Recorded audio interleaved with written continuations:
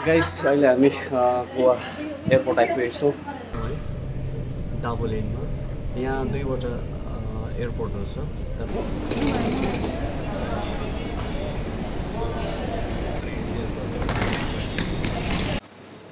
र फ्रेन्ड्स अहिले हामीले ट्याक्सी बुकिङ गर्दैछौँ अनलाइन है। पहिला एप्स डाउनलोड गर्नुपर्छ, त्यसको बादमा अनलाइन बुकिङ प्रिपेयर गरेर डेस्टिनेसन। र गाइस अब हामीले चाहिँ यहाँबाट है भेहिकल बुकिङ गर्दैछौँ आफ्नो डेस्टिनेसन जानुको लागि। सबैभन्दा पहिला हामीले एप्सलाई डाउनलोड गर्नुपर्ने हुन्छ। एप्स कुन चाहिँ एप्स है? गोवा माइल्स भन्ने एप्स डाउनलोड गर्दैछु। Taxi Goa miles this one online booking गर्नुपर्ने छ है, प्रिपेड। लोकेसन्स गिभन यहाँनिर देख्छ हो, कहाँ जानुहुन्छ तपाईँको लोकेसन अनि प्राइसहरू यस प्रकार छ यहाँनिर। आज रात पर्ने पुग्दा पुग्दा फेरि हो घुमाइ चाहिँ भोलि दिन हुँदो रहेछ। हो गयो ट्याक्सी अलरेडी बुकिङ। मौसम पनि ठिकै रहेछ, त्यस्तो गरम छैन। साँझको टाइममा त भोलि हेर्नुहुन्छ बिहान चाहिँ कस्तो हुन्छ दिउँसो है। तपाईँलाई अपडेट दिइरहने छ है साथीहरू। प्लिज हाम्रो च्यानललाई लाइक कमेन्ट सेयर सपोर्ट गरिदिनु होला। मैले पनि भर्खर ब्लग बनाउने कोसिसमा छु है। त्यस्तो एक्सपिरियन्स छैन, बट तर एउटा कोसिस भनिन्छ नि, कोसिस नै सफलताको मेन सिडी हो भनेर। त्यसै कारणले गर्दा कोसिस गरिरहेको छु। प्लिज साथी मेरो च्यानललाई लाइक कमेन्ट सेयर गरिदिनु होला है। यो विषयमा केही छ भन्नु पनि तपाईँको छैन? ओके, फ्रेस भइहाल्ने राम्रो हेर हुन। म पनि त्यस्तो भइरहेको छु। भात खाने मान्छेले भात पनि खाएको होइन, म्यागी र पपकर्न चाहिँ खायो अनि कुकिज खायो। गाइस हाम्रो ट्याक्सी आइसकेको छ। अब ट्याक्सीमा हामी जाँदैछौँ आफ्नो destination. First let's go.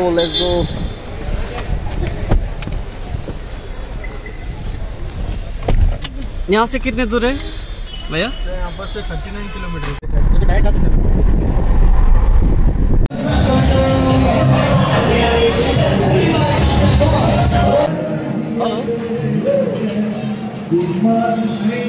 Newton के पास आप यो चाहिँ हो क्यान्डोलिमको न्युटन मार्केट।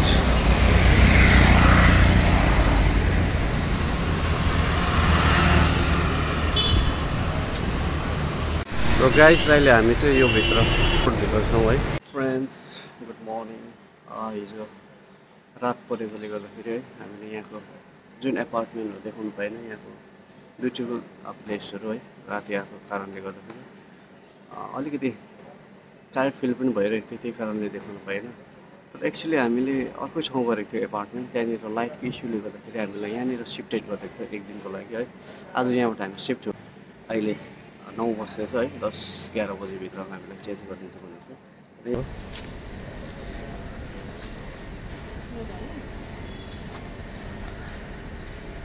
यो एपार्टमेन्टमा हामी बसेको छौँ है।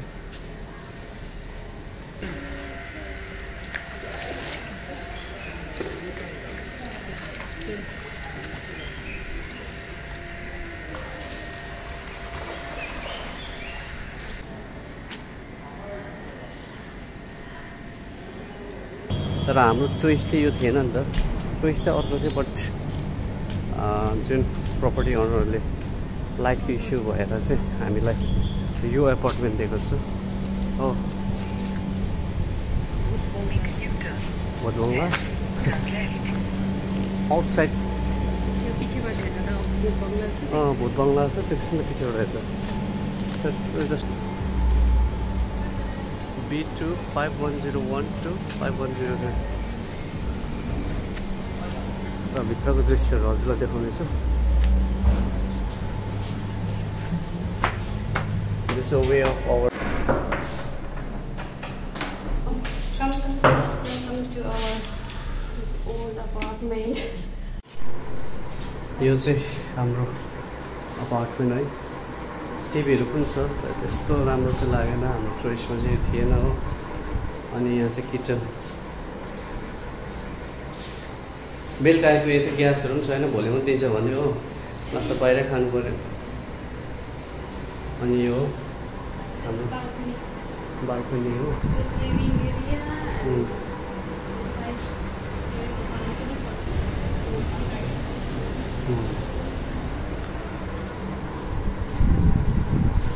अनि दिस बेडरुम बेडरुम हो दुईवटा चाहिँ यहाँ चाहिँ बेडरुमहरू हो एसी पनि छ यहाँबाट चाहिँ स्विमिङ पुलहरू देख्छ स्विमिङ पुल कोच लेखेर चाहिँ तपाईँ खेल्दैछ यहाँ स्विमिङमा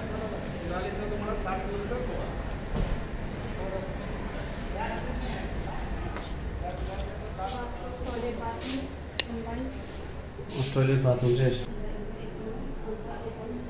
गिजर पनि छ अनि अर्को रुम छ है जहाँ चाहिँ हामी